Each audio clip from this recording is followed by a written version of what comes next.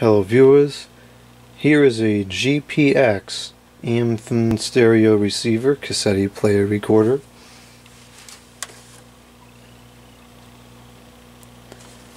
And this was manufactured in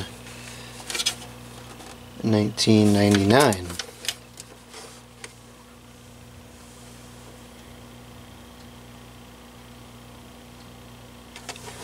And I believe we bought this new back in the day, and it's not in very good condition. It's very dirty, and the antenna is missing. Actually, this looks like it broke. This whole thing will need to be replaced.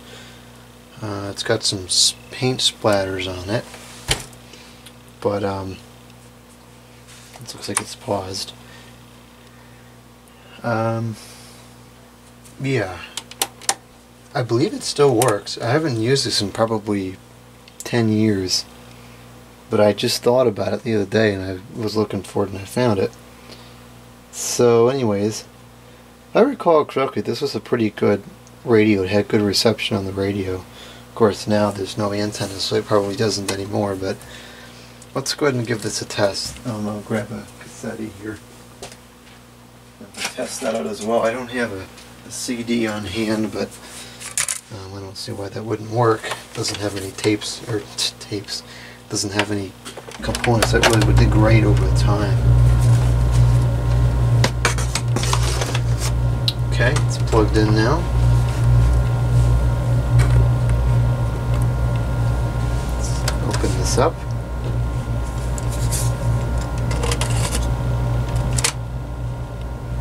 Play.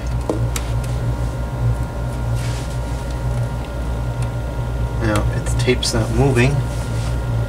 That's not a good sign. It starts to move and then it stops. Maybe it's goes in that way. Oops.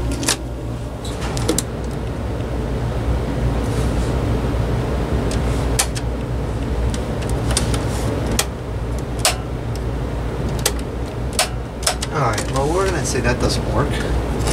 I'm not sure why. Perhaps it's a belt issue. I don't see anything moving in here, and I don't hear anything moving either, so who knows. Anyways, well, let's test the radio.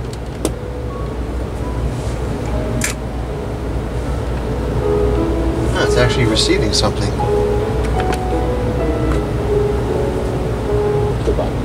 Look at it online, and it's just not the same.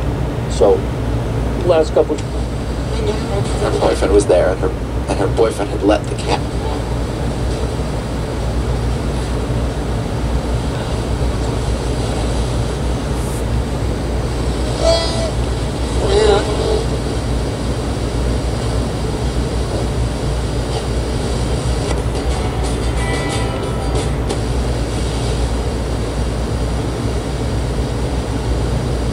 Not really getting too many channels, but I would kind of expect that without an antenna.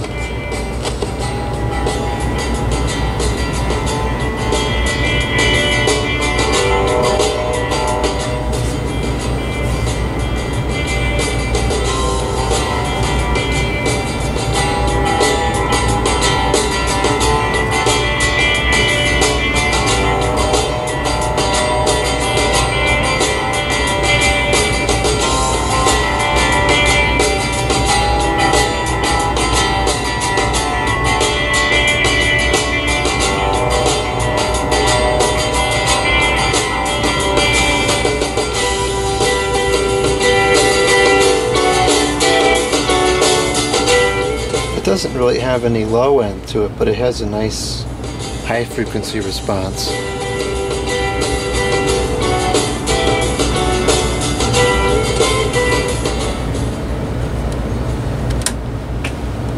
The tape player, or the, what is that called? The CD player, appears like it would work.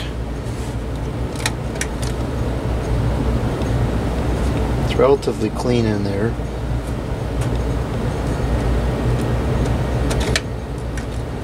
doesn't quite work the way it should.